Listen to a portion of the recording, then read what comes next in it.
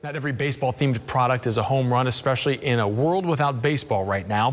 ABC Action News sports anchor Kyle Berger shows us how a local baseball bat mug company is keeping their rally going.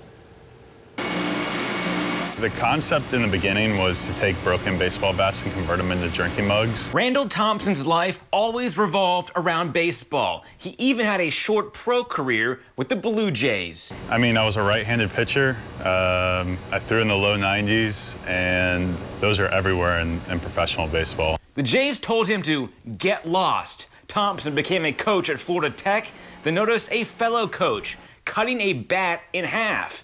That uncorked his $1 million idea. Just hit me, it was just a light bulb moment of maybe I could drill bat barrel out and drink from it. That was 6 years ago. Since then, he has a business partner and full staff that creates and sells officially licensed products. We gotta frame it up, make sure it fits on the mug just right. Randall found his own unique way to leave a mark on the game, and even though we don't have baseball to watch right now, Dugout Mugs is thriving. We hit the 7-figure mark in 2017.